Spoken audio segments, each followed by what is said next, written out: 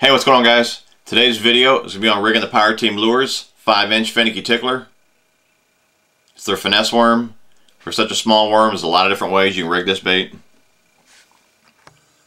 I like just your standard Texas rig. I use an Owner 2-aught light wire hook, 1/8 ounce weight. It's good on a split shot rig.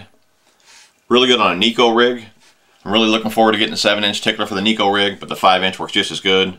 Take a nail weight, go in the head of the worm, push it in until it's flush. Then I'm using a Trocar 1-aught drop shot hook.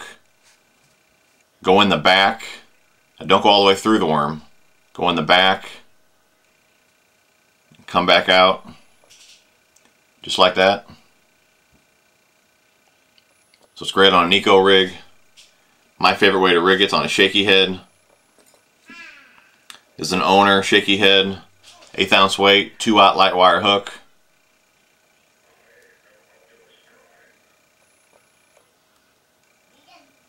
Line it up.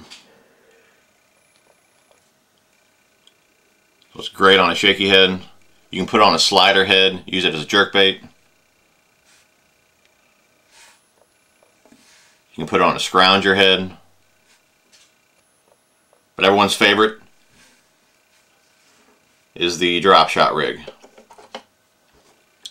Now the correct way to rig the tickler and the hammer shad on the drop shot is to go right in the center of the head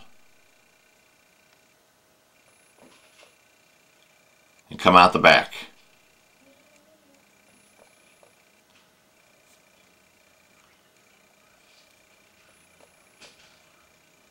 Just like that. You get the best and most action out of the bait rigging it like that. Alright, guys. Hope those tips helped you out. Thanks for watching, and I'll talk to you soon.